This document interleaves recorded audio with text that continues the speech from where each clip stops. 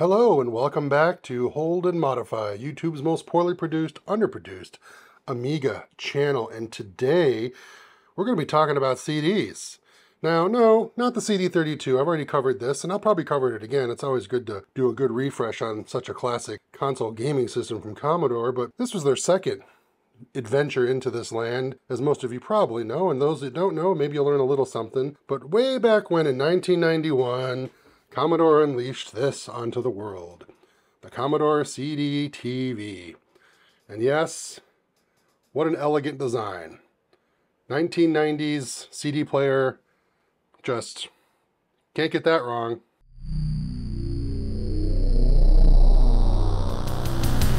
This computer will rule the world.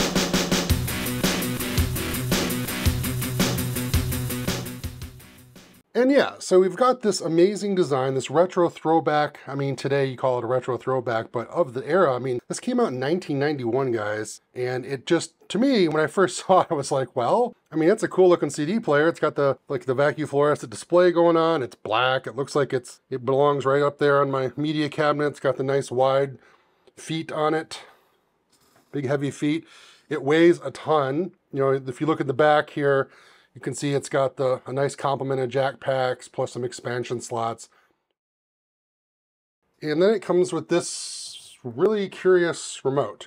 Now here's the neat thing about this unit. As you know, on my channel, I was fortunate enough to come across a lot of these Amiga components before the big price hikes and whatnot. And the CD-TV is one of the last Amigas I didn't really have, or I should say last Commodore products that I didn't have, but I was finally able to find one for a really good deal, and we're hoping it works, right? I mean, yeah, it's powered on, you can see that, but one of the Achilles heels of these things is if this drive does not work, the CD drive, I almost said DVD, how about that?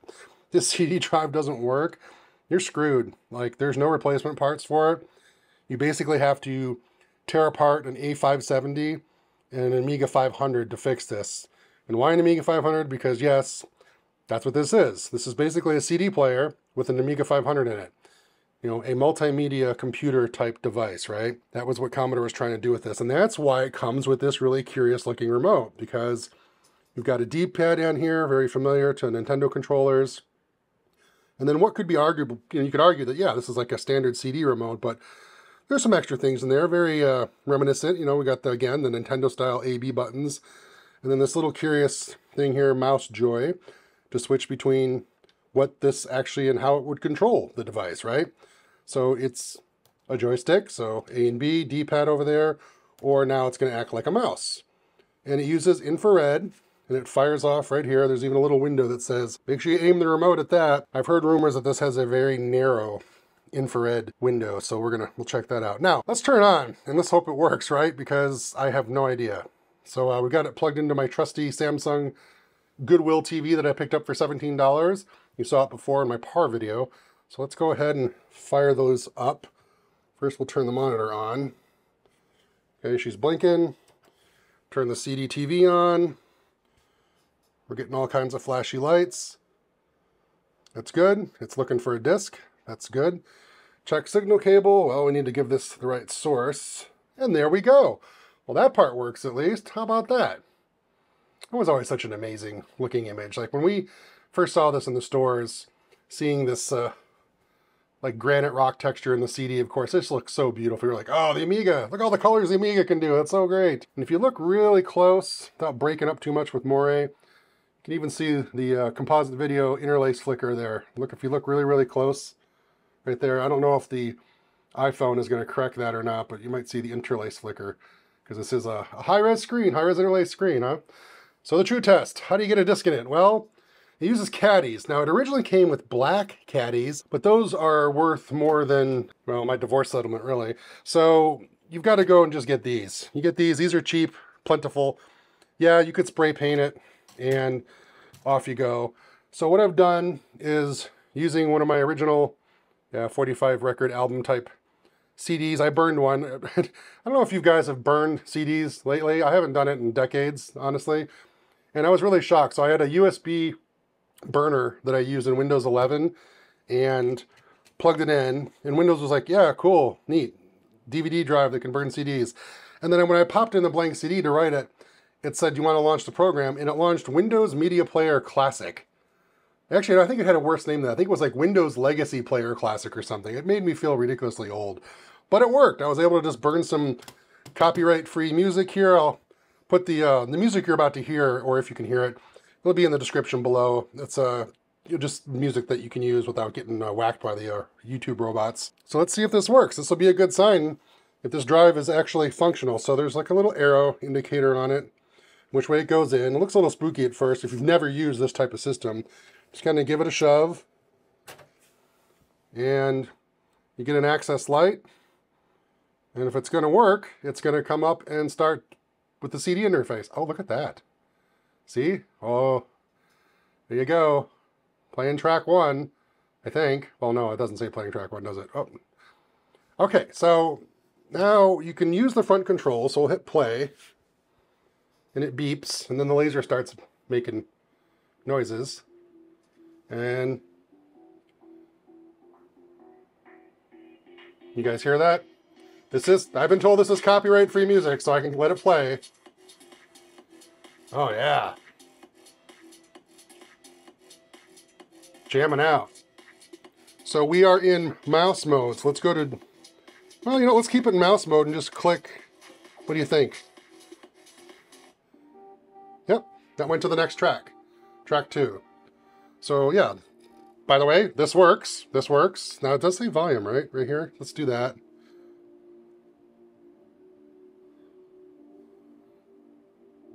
Okay. You can see the little LEDs, the little vacuum fluorescent display updating. Now the phone is recording this and doing all this weird flickering you might be seeing on the video of this display is from the recording, the phone recording it and capturing it out of, you know, sync with the display. So yeah, she's working. The remote is working. In fact, how far away can I be? Does this, like, across the room? Let's go across the room here. Across the room. Oh yeah, no problem there.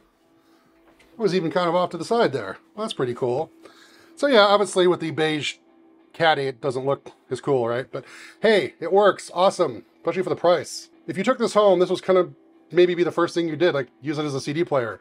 And sadly, a lot of folks, it was probably used as a very expensive CD player in the end because, well, it is an Amiga 500 with a CD drive, and that's really all it is. It's kind of a base Amiga 500. And while there are things you can do, like plugging in a keyboard and a mouse to turn it into an Amiga 500 computer, well, it's a little involved, and not everyone wanted to do that or spend the money on that. This did come with, you could get it when you purchased it, it came with a kit where you could get a keyboard. Okay, so this is Editor Q here, and I'm going to step in because Q doesn't know what the hell he's talking about. It did not come with that kit. It was something you could buy after the fact. Okay, a keyboard and a mouse and an external floppy drive, and they all matched in color. It was like a black setup, and you just had like an Amiga 500 with a CD-ROM drive that you could plug into your stereo setup, which was kind of neat. Really, the intent of this, though, other than using it like an Amiga 500 with a CD drive, which you could do with the Amiga 500 and an A570, which I've shown in other videos. If you search my channel, you'll find that video where I've done that. You know, that A570 came out shortly after this, which kind of made it like, well, if I already have an Amiga, I can just buy the 570 and do everything this offers. Well, yes, but remember, this was targeting a completely different market than Commodore Amiga users. They were trying to go after, again, this is me saying this. This is my interpretation of this. I'm not stating this as fact, right? I didn't look up wiki marketing facts about Commodore and the CD-TV. I'm just saying, as somebody who worked in an Amiga dealership and were selling these things, this was targeted towards people that maybe computers weren't their first thing. They were interested in this new multimedia stuff, the CDIs and the, you know, CDs plus G graphics and all this kind of stuff that was coming out. You know, CDs were this great new crazy thing for multimedia. And I think that's what Commodore obviously was targeting here, was plop it down, throw it in the living room, and try and enter another market, right, with their system. And yeah, for people in the know, quote unquote, could turn it into a full-fledged Amiga 500 setup, right? So that was maybe the thinking. So let's go ahead and put in a disk that's supposed to be the multimedia interactive experience that Commodore was trying to pitch with this, okay? Okay, so it's a very fluid process. When you eject the disk, it basically does this neat little animation, and then we get back to this, and then you go ahead and pop in a multimedia disk, and let's see what happens. And I'm going to leave this in mouse mode for now. So there you get the CD-TV interactive logo. So this is letting you know, yep, you're entering that world of amazing Commodore interactive multimedia. And it's going to be loading it at the 1x CD speed that it is, and an Amiga 500. Oh, this is a game. Ah, wait a minute. Ta-da! Yeah, copyrighted music. Let's turn that down. Okay, so we can't keep that music on, unfortunately. But look at this, Lucas Fun Circus. Well, maybe we should switch this to Joy mode. Okay, so pressing the A button. I don't know.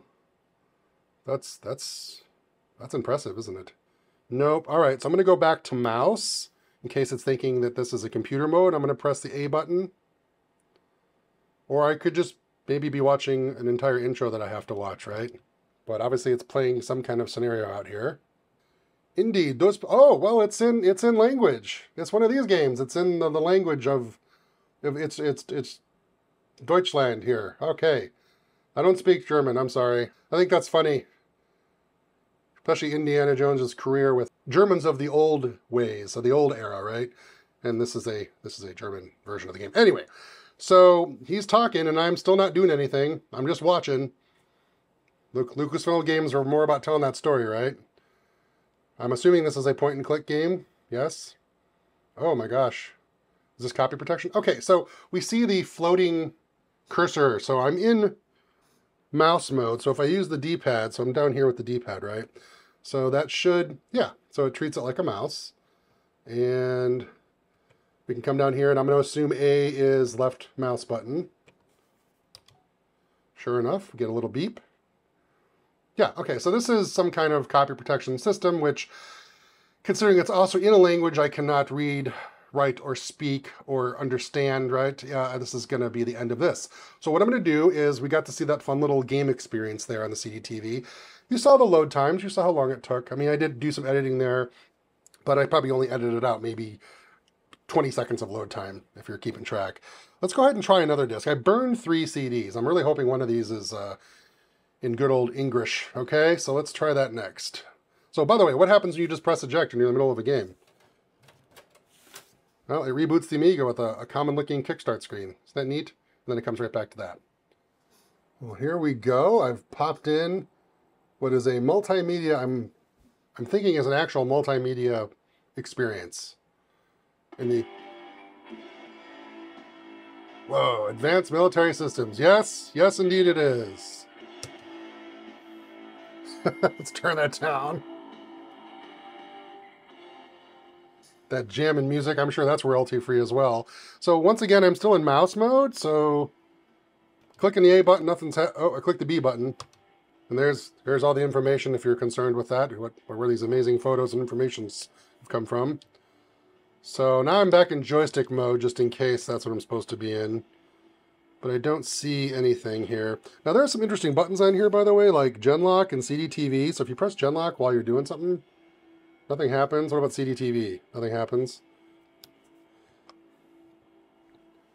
I should probably look up what those actually do, huh? Editor Q here again, and I got a conversation going with Chris Edwards, and once again he's helped me out. He's basically saying that, yeah, those buttons there, on there, it's a switch that lets you swap the pass-through from TV signal or the CD-TV signal to the primary display. So that's what that switch is, or that's what those buttons are for. Well, that's pretty slick.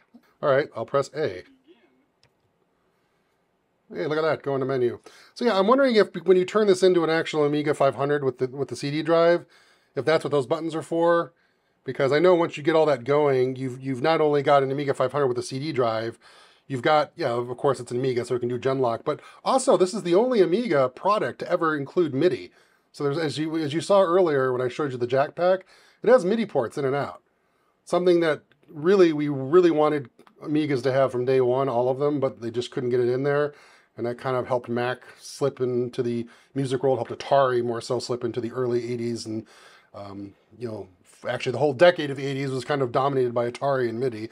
But yeah, the CD-TV does have MIDI jacks in the back, so once again, if you turn it into a computer, not only do you have a CD player you could stick in your rack, but it could be your MIDI device controller. Advanced military systems. Well, missiles are really popular nowadays, as are tanks and planes. Let's check out that. Click A. And this is a classic 80s, 90s, early 90s, actually, multimedia experience. You do get some audio, as you heard. Look at this. This is an Iraqi Alabas and Al Hussein RBM.